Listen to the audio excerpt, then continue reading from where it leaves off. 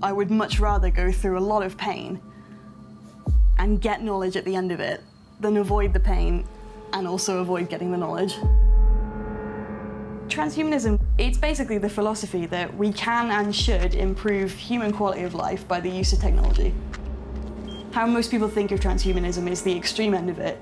Extra senses, making people cyborgs, that kind of thing. It's more or less the guiding philosophy behind biohacking, in that that's what we're doing. We're attempting to use technology in our own personal way to make our bodies better.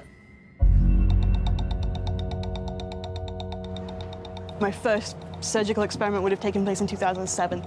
All I did was order a tag online and a reader and buy some sterile scalpels and a little operation kit, and then a friend of mine who was taking a medical degree at the time wanted to do the actual incision, so we sort of collaborated on that.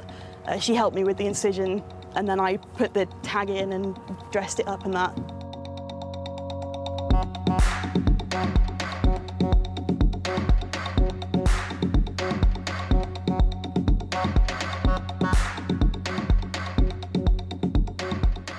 Because your nervous system is just purely works on electronic signals, exact same way as any kind of device. It's just signals traveling along pathways. The only difference is that the pathways in your body are nerves rather than circuits. So, when you put a little node into the nervous system, as long as it generates an electrical signal, it'll hook up to your nerves fine, there's no problem.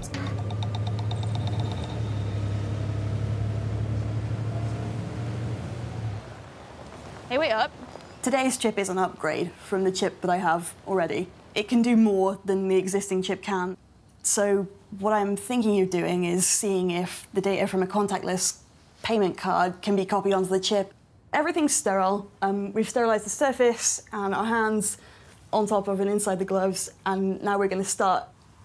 And you can see there wasn't very much bleeding either, but you can see there's quite a neat puncture hole there now. In goes Mr. Tag. We have to give him a bit of a squeeze just to make sure that it goes far enough through the hole so that it won't come back out while it's healing. And there we go.